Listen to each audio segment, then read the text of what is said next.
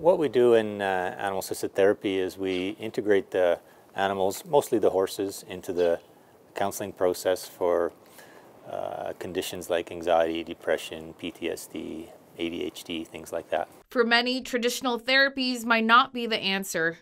For one family, they found solace in Tulsa. It's definitely different than talk therapy. I've been in talk therapy and you get a lot of pressure put on you in talk therapy, but here you have an animal to support you and you don't talk about all your problems.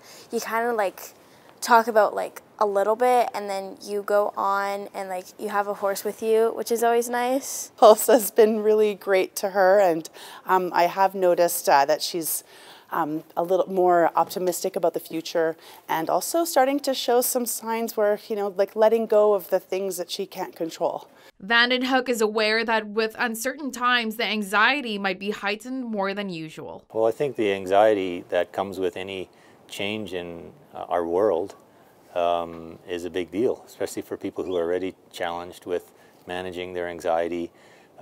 Changes are often very difficult for them to navigate, and I think the horses and the animals help people to regulate their emotions and deal with those stresses. It's definitely nice to have an animal with you, so there's not really that much pressure put on you because you can release all your feelings to the horse and the horse can also feel your feelings. Blue Rain Ranch has implemented measures for the safety of their clients. So we've done a number of things.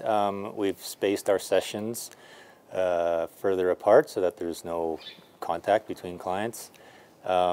We've implemented measures that require clients to hand wash when they come and when they leave.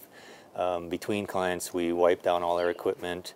We try to sanitize everything. We wipe down the office. Marvin has implemented some very effective measures, and we do keep the 6-foot barrier. And when we are here, Liam and my son and I, we just go play outside, maybe throw the football around or something. For Bridge City News, I'm Laurice Alexander.